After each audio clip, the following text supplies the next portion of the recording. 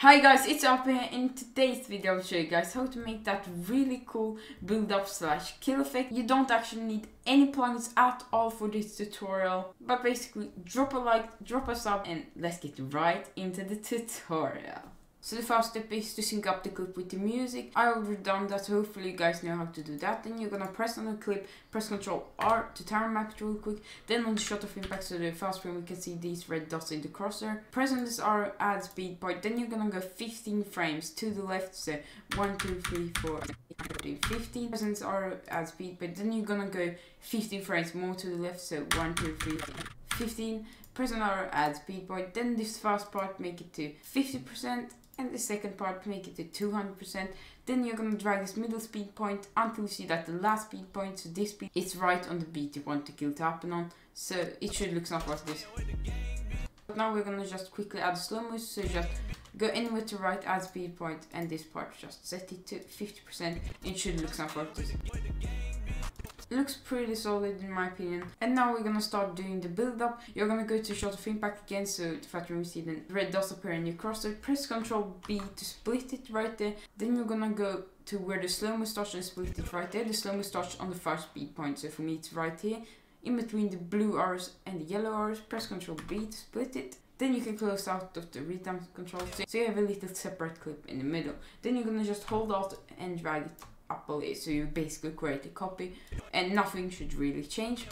But what you can do now, you right click on the clip we just created, press new compound clip, press create, nothing should really change. Then you go to open effects, just to shop edge detect. It's in the Davinci Resolve default plugin, so just drag and drop it on the copy we just created. Go to effects, make the mode to grayscale, change the color to whatever you want. I will probably do red, I feel like that will look good for this. Then basically you just need to play around with the Dino strength. I usually think like in between 300 and 350 looks good, so I'll probably make it to 335, I think will look good for this. The brightness, you can play around with it if you want, but I think this looks good. It's to your own preference. Then you're gonna hover over it, go to Fusion tab.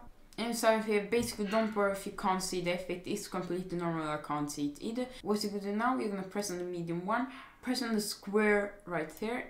It will basically create this. Then you can hold Control and just scroll out so you can see a little bit more.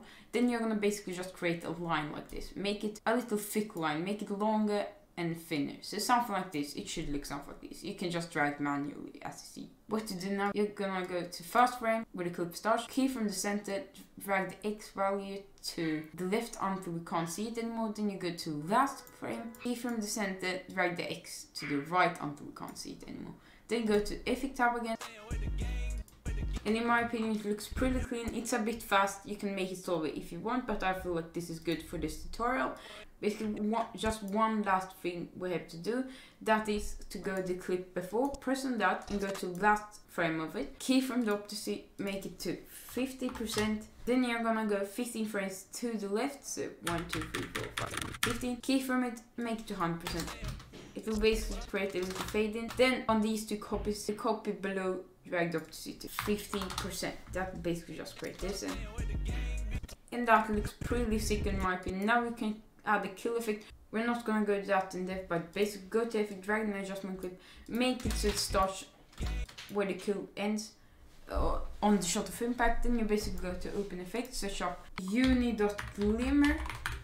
Then this will drag and drop it on adjustment clip that will add this glimmer. Go to effects, go to the fast frame, you can see the effect, drag the Fredel shot to 75, usually looks good in my opinion. Then play around with the presets, or you can make something your own.